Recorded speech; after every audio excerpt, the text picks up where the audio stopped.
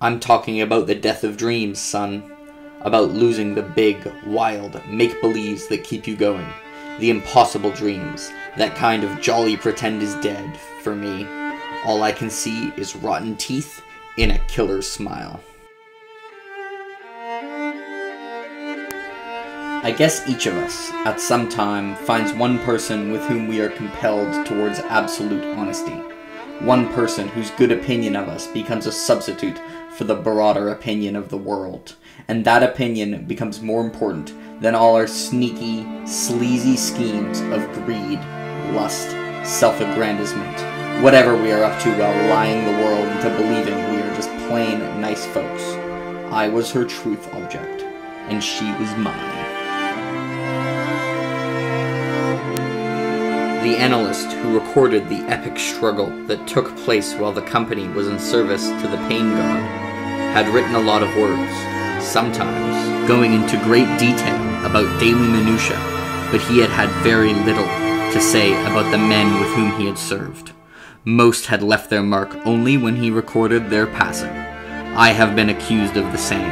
It has been said that too often, when I bother to mention someone in particular, it is only as a name of the slain, and maybe there's truth in that. Or maybe that's getting it backwards. There is always pain in writing about those who have perished before me, even when I mention them only in passing. These are my brethren, my family, now almost my children. These annals are their memorial, and my catharsis. But even as a child, I was a master at damping and concealing my emotions. Apparently none of us really remember anything exactly the way it happened, and often the divergence is proportional to the amount of ego and wishful thinking we have invested. Water sleeps, but the enemy never rests. For now, I just rest and indulge myself in writing, in remembering the fallen, in considering the strange twists life takes, in considering what plan God must have, if the good are condemned to die young, while the wicked prosper, if righteous man can commit deep evil, while bad men demonstrate unexpected strengths of humanity. Soldiers live and wonder why. There were dreams. I remembered everyone who had gone before me. I remembered the places and times. Cold places, hot places, weird places, always stressful times. Swollen with unhappiness, pain, and fear. Some died, some did not. It makes no sense when you try to figure it out. Soldiers live and wonder why. Hello everyone. Today it is time, finally. I have been for almost a year now in the background with all these reviews, been going through The Black Company, which is officially a 9-book series, but I'm going to refer to it as a 10-book series following, well, a military group called The Black Company. And this is going to be, let's say, review, because I think I really love this series. If I did another version of my top series right now, this would sneak into the top 10. It wouldn't be in the top half, but it would make the top 10. And it makes it there because my floor of enjoyment for the series is extremely high. I at least really like all the books. There's not a single one I'm even, like, lukewarm on. But I would only say there wasn't a lot of books that I loved. Like, it didn't have the highest highs. That is until the final 2 books, both of which were my favorite 2 in the series, so that elevated it. But I can recognize that this series, despite the fact that I love it, has less mass appeal than a lot of the other series I love. So, in good conscience, I could not just make a review where I pitch it as amazing and that all of you should read it, because I think a lot of you probably won't like it that much. But a lot of you also will love it, and that might be more than the amount that you think. And I do want to say, for how much time to give the series, because this can vary through series to series, and I think you should give it more than 1 book. The books are very short. This is like 600 pages. This is the first 3 books. So the first 3 books are all very short. All 3 combined are like 700 pages. And the first book, The Chronicles of the Black Company, is the most unlike the other book, in that it's almost a short story collection, It's a bunch of kind of connected short stories, each one following like a different military-related event, and it's Croker who's the analyst, meaning like the company historian's account of those events. Every other book after this is not that. They're all a much more connected narrative, and he actually goes from both extremes. He goes from the first book is 6 chapters, the next book is equally long, and it's like 50. The first book, like, I was 40 pages into the book, and I was like, wait, does Glen Cook just not do chapters? Is he another Terry Pratchett? And then book 2, chapter 1 ends on page 2, and then chapter 2 ends on page 3. So I think you should give it 2 books, unless you, like, hated The Black Company. Yeah, and then I think, you shouldn't give it more than 3. If you're unsure after 3 books, like, if you don't like it after 3 books, if you're not sold, then your mind is not going to be changed by the next 7, in all likelihood, especially because I think book 2 is still one of my favorites of the series. So for those of you who don't know, The Black Company, for what it's about, it's one of the main inspirations for Malazan Book of the Fallen, and if you've read Malazan Book of the Fallen, you know you follow a lot of soldiers. This is just like only that part. So you follow the Black Company, which is a mercenary group that mercenaries, and they are considered some of like the most dangerous, crafty, tricky, enduring mercenary groups on the entire planet. And we start off, this is a first-person retrospective narrative from Croker, but who the analyst is, and even how some of the same analysts choose to tell the story, changes throughout the series. So book 1 is like all first-person retrospective Croker, but like sometimes, for example, in some of them from various analysts, there might be like later they accounted someone else's like telling of events, which they then like canonized and also wrote down to include in the So even though it's from like something might be from Croker's point of view, there can also be third-person chapters from other point of views. For example, book 2 has another point of view whose name is Shed, who I think is actually like a brilliant character. If you've read Joe Abercrombie, he kind of reminds me of, you know, the Little People chapters. If you took one of those characters and just like had an entire book about them, and then that person's story interacted with a group of amoral mercenary Malazan Marines. I love Shadowslinger. Shadowslinger is amazing. And the other thing is, this is considered one of the precursor grimdark novels. It's, as grimdark novels go, it's not, like, the most grimdark. I think, I think it's a lot more, like, A Song of Ice and Fire in how dark it is than it is in, like, Joe Abercrombie. Where Joe Abercrombie, despite the fact that, like, it doesn't have the highest body count, and sometimes people read it and it's like, that wasn't that dark, is very, very pessimistic about human nature.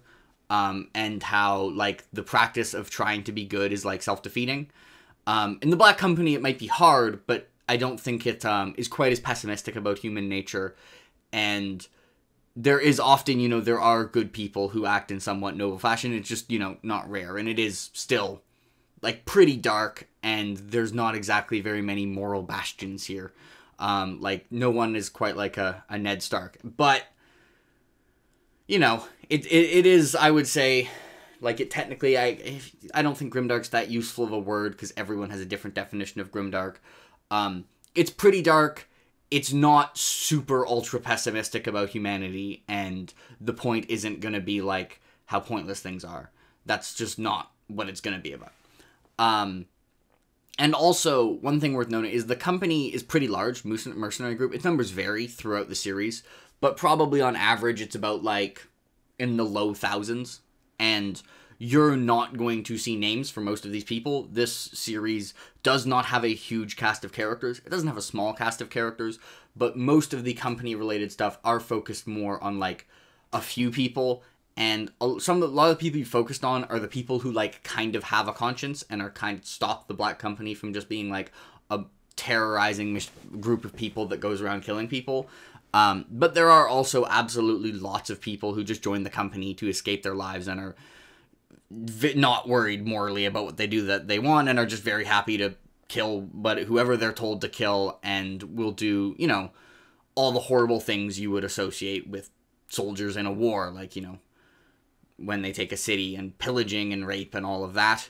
And also, all the narrators are unreliable to a various degree and in different ways. None of them are like completely reliable because they're all people and they're all characters. But for example, like one way that Croker is unreliable, and Croker's upfront about this. Croker just says like one of the first like things I was taught is that like you don't say bad things about family, and the Black Company, he sees the Black Company as his family, so he will at times acknowledge the horrible things the Black Company does, but you can really tell he's deliberately not focusing on it. And like if a bystander who wasn't invested in the Black Company like as a social group was writing the story, they would probably be much more negative about the Black Company. And like for an example, I think Glenn Cook plays with like the unreliability. Sometimes he's funny about it. Like one analyst will literally says like, at this point these two past analysts like directly contradicted each other, and like they both insisted that they were right, and so like one of them has to be wrong because like they're talking about the same thing, and one person says it was like 4 days and one person says it was 12. Like those can't both be true. So if you like an unreliable narrator, that might be fun, and it's one that's like upfront about where it's unreliable. And like there's another quote that was in the reading about how like people don't actually remember things correctly, so you have to sometimes scrutinize some of the dialogue. And there are a few things in this that I think are like, there's a lot of aspects of this series are things that I think are just uncontroversially awesome. And then there's some things where I could see people really liking Glenn Cook's approach like I do, or really disliking it. And then there's some things that annoyed me that could annoy you and could not annoy you. So first I'm going to talk about the main thing that I think is just uncontroversially incredible. And that is the group dynamic is the Black Company has its own like culture. And because the people in the Black Company, like, they don't talk a lot about their past, because generally people join the Black Company to escape their past life. And one thing that's consistently done by the people at the top of the Black Company, like it's a part of what makes them the Black Company, is to drive home the importance that the company is a brotherhood. So that, like, while it's fine, like, yeah, we kill people for money, and it's fine if you murder people, there are a few things that are driven into people as soon as they join. Like, when they're training people who join the company, it's not just like, this is how you use a sword. They also train like, these people are your brothers. No man is left behind. If the company does not break its contract, and if the people who hold the contract betray us, that does not go unanswered. Ever. And also there are sometimes like important people in the company will instill new virtues. So Croker, who's the protagonist to start, is also the company physician. And throughout this series, it is noted that the company is much more careful about like cleanliness and avoiding disease than almost every other military group. There's like a line in here that's like, for most wars, more soldiers are lost to dysentery than combat, but that has never been true of like the company while I'm a part of it. And this is like, it's done so well that sometimes some of these things, like, I'll be reading it and I'm like really worried that aspects of the company's like social framework and culture will degrade, which I don't know why I should care about that, but I do. The people in the company tend to be very informal with each other, while at the same time generally being like extremely dangerous and very competent, and like when they need to be, very focused. If you've read Malazan Book of the Fallen, this will sound very familiar to you, because it's exactly the dynamic of Malazan Marines, who are some of the most dangerous soldiers on the planet, but also like are constantly bantering with each other. Like, if you've read Malazan Book of the Fallen, a lot about the Black Company is going to be familiar, because Erickson basically was just like, oh, the Black Company's culture is really cool, I'm just going to, like, put that in Malazan Marines. The other is, like, the Black Company, their names, they're not actually names, and as it is in Malazan Book of the Fallen, like, all the names are either just, like, descriptors of people, or ironic descriptors of people. So, like, there's a character named Silent, because he never talks. And this is, this is also the case with Malazan. And, like, one thing that I find really interesting about the company is they are a lot of them very dedicated to what they see as their norms and laws. But I think if you were just like a bystander and were like observing the company for a short amount of time, it would not appear that that is the case, because the things that are their laws or norms are very different than what we would normally consider. For example, they take pride in like fighting dirty and winning via trickery.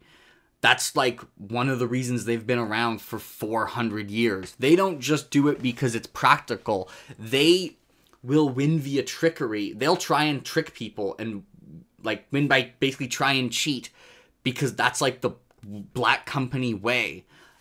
They almost always have a captain and an analyst and a lieutenant who have all read the annals, and so they have a record of like past battles. And one of the points of the annals is supposed to be to like keep track of the conflicts so that future people can like draw on that information and whether it works, which is also one of the reasons why the annals focuses on like different things than would be expected in a conventional narrative, because it's supposed to be the annals of the Black Company, not like, it's not Croker's journal. So he's not writing the kind of things that like for other first person retrospectives that Fitz or Koth or Harry Dresden would, who are recounting the story of their lives, because he's trying to tell a story about the company through his point of view.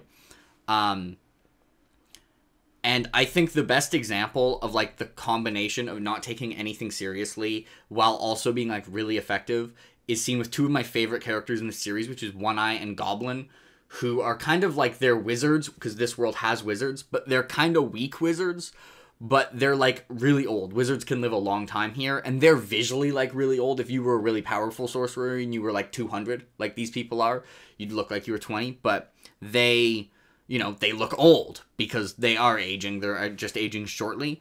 And a lot of their magic is focused on like trickery and illusions. And they spend most of their time just messing with each other and like trying to just basically troll, and I guess prank is the word, but a little bit more serious than that. Which, by the way, I find incredibly entertaining. But also, like, they're kind of the backbone of the company. Like, a lot of the company's success is rooted in using these kind of low-level sorcerers that most armies would just dismiss in extremely clever fashions. And they're such a great example of, like, the type of, like, friends who, they're not the friends, it's like, you know, they'll help you up when you're down. They're the friend who, you know, if they watch the other fall in the mud, they'll laugh at the person as they try and get up and slip, and then push them when they fall back over. But also, you still can tell, like, they are best friends. And they're one of my favorite duos in the genre. If I ever made a top 10 duo list, they would make it for sure. They're also two of my favorite characters in this series, and I think they're a great illustration of the type of culture the Black Company has. Despite the fact that they're constantly messing around and are like old and cranky, and you know, anytime they're stuck in a place for a long time, one of their first priorities is like finding a way to create alcoholic drinks, and they gamble and they cheat when they're gambling, and everyone knows when they cheat the gambling. Despite all that, like, you do not want to be on the other side of a battle with them, because of how cleverly they're used and how entrenched in Black Company culture they are. And another interesting aspect of the company as a culture is, when you think mercenary, you think of people who are like extremely motivated by money, but the Black Company, like, it's mostly people went to escape their lives, so they're not actually, like, they don't seem to be super motivated by payment. Like, they're not trying to get rich and retire. This almost is like what they're retiring to try and escape things from their past life. And I think that also could be, like, one reason that I'm going to talk about later is you don't really get backstories of characters. And this is one of the reasons why, because the backstories aren't a part of who they are for the company. So that's the main thing that I think is, like, uncontroversially incredible about the Black Company. Like, I think if you're someone who like never DNF'd and you read the series and didn't like it, you would still be hard pressed to make a not stupid case for, like, if you were trying to say like, no, it's not like a good writing of this group dynamic. A couple other things that I think are kind of uncontroversially awesome is the interaction with like really powerful long-lived sorcerers. This is something I'm slightly picky about, which is like the multi-century old characters in fantasy novels. I just think most authors are not able to write people who come across as 300. Not saying I could do better. It's probably really, really hard. But I think Cook pulls it off, and I think he has century-old characters that feel like they're century-old, and I really, really enjoy the interactions. This is actually one of my favorite parts about, like, the first book, about the Black Company. It's got, like, the lady who's on the cover is kind of, like, almost the Dark Lord, and she has these 10 really powerful sorcerers who are kind of, like, bound to her will, called the 10 who were taken, and I love the interactions with these sorcerers. And also the world just has some really cool stuff. I am going to talk about, like, now we're going to move on to aspects you could love or hate, and I'm going to move off world because I think the way the world building is communicated could be something you really enjoy, or it couldn't. And this is, again, this is written as if it is the annals of the Black Company for future members of the Black Company to read. And as of that, it doesn't really, like, directly say things about world building very much. You kind of just have to, like, figure it out. There's also, like, there's no map, and things will just be referred to that the people for the later Black Company theoretically would know, although then this actually ends up becoming a problem because, like, really old versions of the Black Company annals will do the same thing, and the people from then, like, our current characters will be like, I don't know what the hell this is, so they're having the same problem we have. That being said, I just think it has some really cool stuff, and this aspect of it is done really well. Unfortunately, it doesn't have an insane amount of names, so I didn't ever find it, like, super hard to keep track of, but a lot of the time, like, you just have to roll with it. Like, Croker's going to mention Katavar, and you're just going to be like, I don't know what Katavar is, Croker. I haven't read all of these. I don't know the origin of the Black Company. And the next thing, and I think this is actually probably the largest aspect that could be love or hated, and it is the writing style. I love the writing style, but I could totally see why someone would bounce off of it. Glen Cook is very terse. You may have heard me say this before, but he is very short, to-the-point sentences. Like, the man gets charged for every comma he includes. So the average sentence length for some of these books is probably, like, 4 words. And this may give the impression that it's very, like, transparent see-through prose, that its goal is to just be, like, a background detail and just to serve its purpose. But it actually isn't, and, like, despite being short sentences, I often, like, found myself admiring, like, the construction of the words and the way he's using the sentences, and think it actually, like, if it is a writing style that you mesh with, adds to the enjoyment of the series.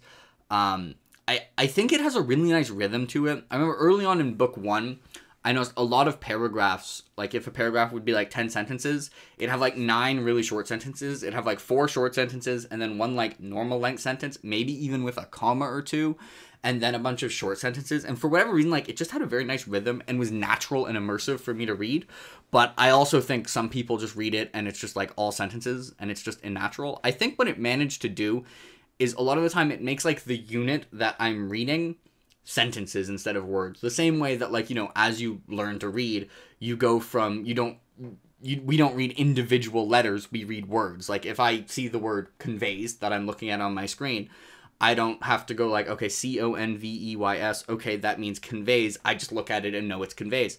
It conveys the word conveys. And Glen Cook, I think, sometimes does the same thing at sentences, where I'll just look at a sentence and the meaning comes in as a sentence. Which, I don't know. Anyway, it works, but if it's not for you, that's fine. And I also think, like, just from a craft perspective, it conveys a lot of information. I noticed while I was going back and reading through, trying to find, like, quotes for the intro, a lot of the stuff I saw, I think had a lot of meaning that I'd missed on the first time, in hindsight, and I think it's going to be very rereadable, and, is, like, extremely information dense.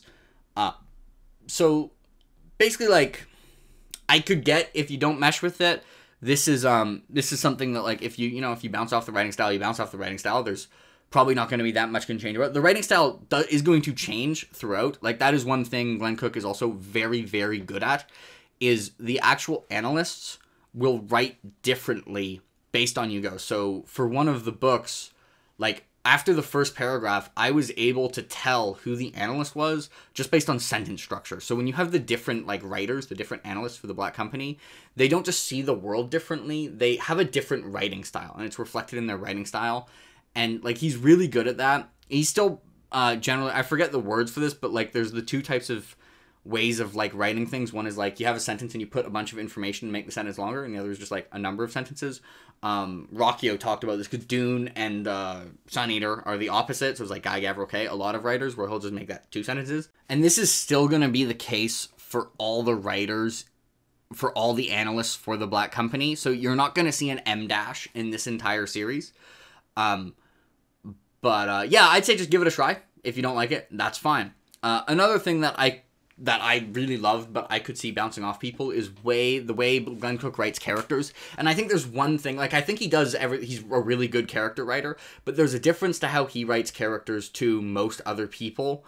And that is, if you think of, like, the first thing you would do when you're trying to describe a character, like, think of a character you would like and how you would, like, describe the character to start. You're going to start with their backstory. You're going to be like, okay, so Harry Dresden is like a wizard detective who lives in Chicago, blah, blah, blah, blah, blah, blah, blah. Glenn Cook just doesn't give you backstories for people. There are, I've read a lot about One Eye. I have no idea what One Eye's life was like before book 1. I know a bunch of stuff One Eye did during the series, and this is true for a lot of people. You do learn some backstory stuff for some of the analysts for the Black Company, but even still, like, the things I know about Croker from before book 1 are, like, minimal. I mean, I know he had a mother who conveyed that he shouldn't say bad things about family.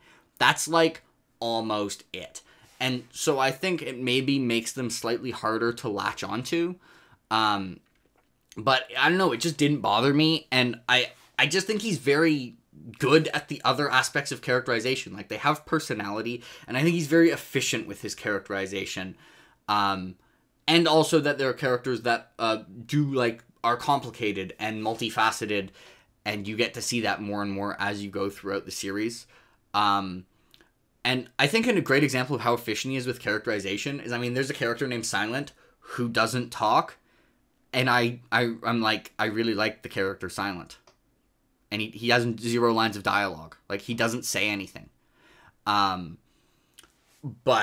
again, this is something you can try. It might not be for you. You might know it annoys you. You might hear that and be like, no, I don't need to know the backstory. I just want to know, like, what they do from now on and see who they are as a person. Which does, one thing that is nice is it kind of makes you less bias for the characters as you start, because you're not starting with their role or, like, what their backstory is. You're just seeing who they are.